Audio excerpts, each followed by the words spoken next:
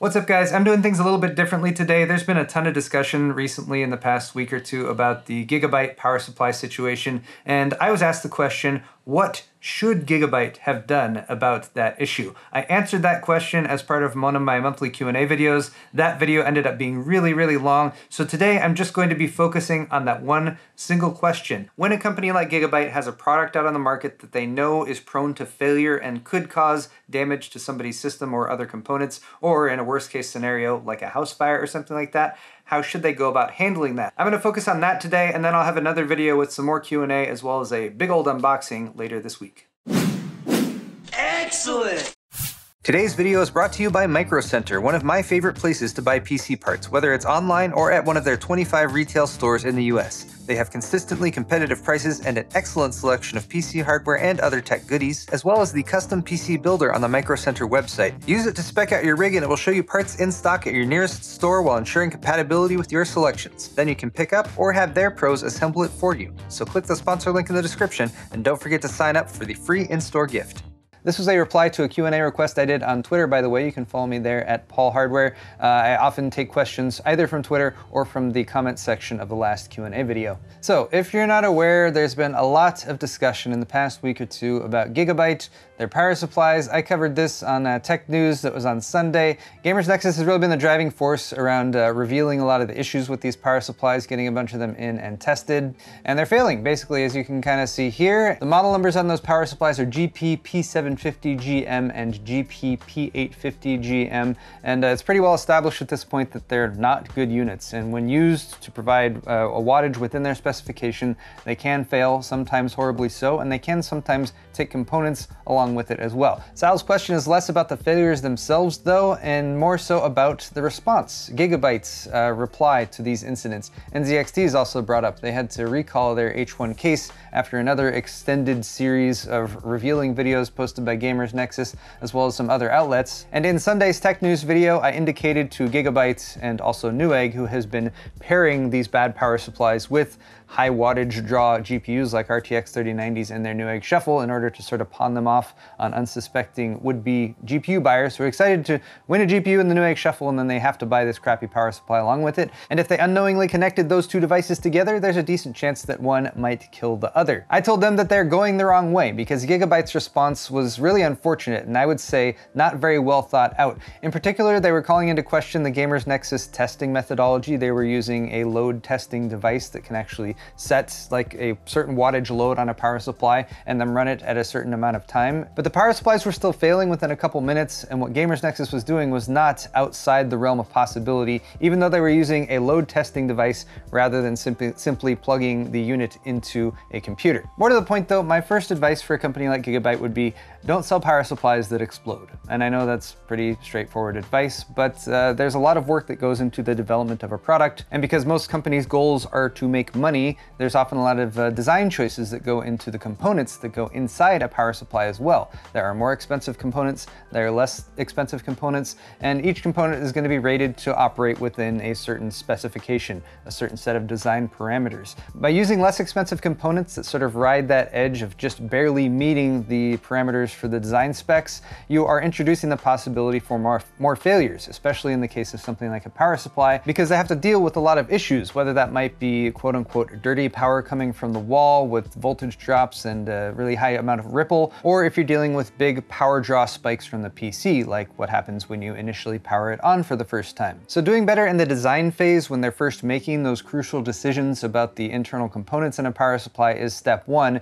And for a company like Gigabyte, who probably isn't actually manufacturing the power supply, they're working with an OEM, they will work with that OEM to make those decisions. And the OEM will say, well, you could use different capacitors or other components here, but that would increase the bill of materials cost by a certain amount, and that might cut into Gigabyte's potential profits in their ability to sell that device on the market. The decisions made at that point should be more balanced between providing a long-term functional product versus simply going with the cheapest option available. But beyond that, let's say a company has done their due diligence and they've released a product that, to the best of their knowledge, is a good product. But then suddenly there's thousands or tens of thousands of them out on the market being used in ways that Gigabyte or whatever OEM wasn't necessarily able to test for. I think we can sometimes give companies the benefit of the doubt and realize that yes, there are circumstances that just can't really be accounted for in the design phase that do come to light once a product has reached the open market. And one of the first things Gigabyte could have done is listen to Eris.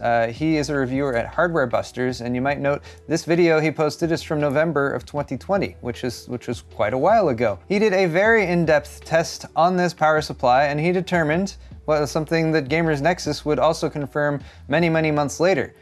These power supplies are prone to exploding. And this is where there is a lot of legitimate, justified criticism towards Gigabyte. This was brought to their attention a very long time ago, and it seems like they just didn't really do anything about it. And as more negative reviews poured in on these power supplies from people who were having issues with them, they became more and more difficult to sell. Then they went so far as to team up with Newegg in whatever way they did and started to pair these power supplies with graphics cards in the Newegg Shuffle, which again is just a very transparent method of jettisoning these power supplies, which they were probably having difficulty selling otherwise, to unsuspecting customers who chances are might be building a new system and might say like, oh, 850 watt power supply seems decent. I needed one of those anyway. Let's go ahead and use it with the RTX 3090 that it was paired in the Shuffle with that I just bought. There's a scene in Fight Club that you might be familiar with where Ed Norton's character is talking about his job as an insurance claims adjuster, and he's talking about a large company, an automobile manufacturer in this case, and how they go about deciding whether or not to do a recall. Now in Fight Club, it's a little bit more of a stark comparison because they're talking about people's lives, but the company would look at the design flaw in the vehicle or product that they had launched,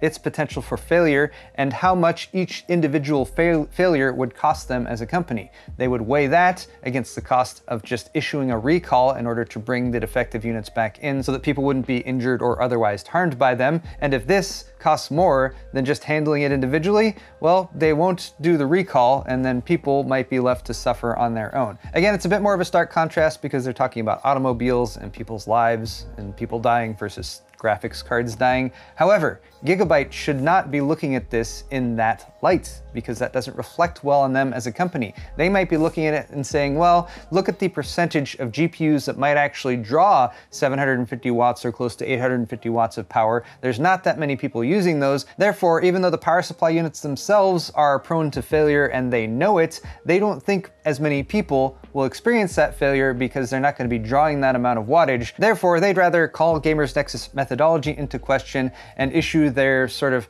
halfway soft recall by saying like, oh, people who want a replacement can get one. Therefore, they are not going to proactively contact every customer who has been sold one of these power supplies, which means there's going to be people who have these power supplies who don't necessarily follow the tech YouTubes on a regular basis, who simply aren't aware of the possibility for failure and that their system, which was working fine for a month or two, suddenly might have sparks and fail and kill their graphics card because they fired up a game that uses a little bit more power than what they've previously tried to use. This is what Gigabyte needs to do here if they want to save face and sort of at least try to turn this situation around a little bit.